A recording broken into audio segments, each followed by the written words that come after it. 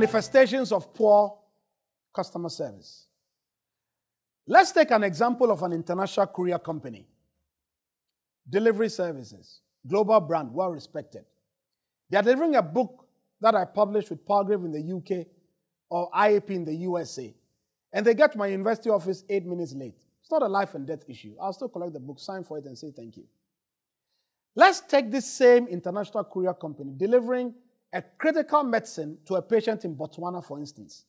Critical vaccine, very critical. This patient is tethering between life and death. Let's say the medicine is delivered 5 hours late, and as a result, the patient dies. Now, notice what's happening here. Same courier company, book delivery, not life and death.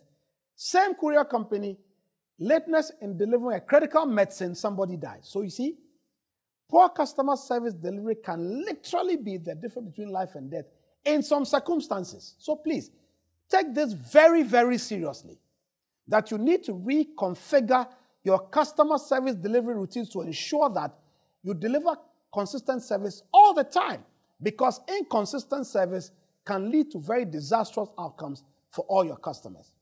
The second manifestation of poor customer service is poor attention to detail. It amazes me across Africa how many customer service representatives, sales personnel, marketing representatives say things like, oh, it doesn't matter, it doesn't matter. How doesn't it matter? I'm paying $200,000 for the house. I gave you clear specifications regarding what I want. The master bedroom is now a similar size to my daughter's bedroom. How doesn't it matter? So, but they are all en suite. They all have a toilet and bath inside. No. I didn't. Hey, sir, I gave you this. We agreed. What you've done is wrong. But it's close to, no, please. Listen. Poor attention to detail, in some cases, again, might not be anything. In other cases, is totally inexcusable. So please, let's move beyond this poor attention to detail and do the right thing. The third manifestation of poor customer service, when we have inexperienced customer service representatives. You have a problem, you go to them, they say they'll get back. They don't get back because they are actually confused about who to even consult to deal with the situation you brought to their attention. Totally clueless. They are ill-trained, they are not empowered, they are ill-motivated. And a problem that is similar to this one are all those who play what we call boundary-spanning roles. They span the boundary of the service circumference, so they're the first point of interaction between the external environment and us. All these security guards, customer service reps, front desk executives, sometimes they're totally clueless. And they are the least paid, so they are ill-motivated as well.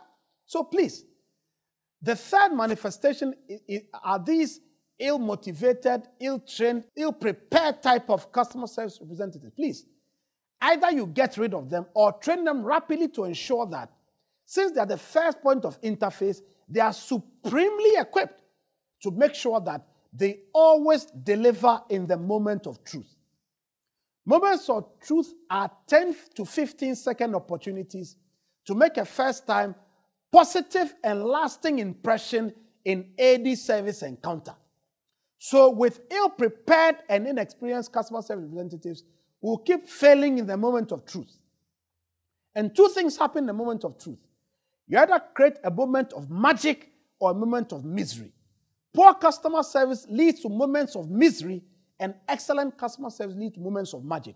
So whatever you do, create moments of magic, and you find your profitability soaring as your customer service improves. Thank you for listening, and we'll connect again very soon. Thank you.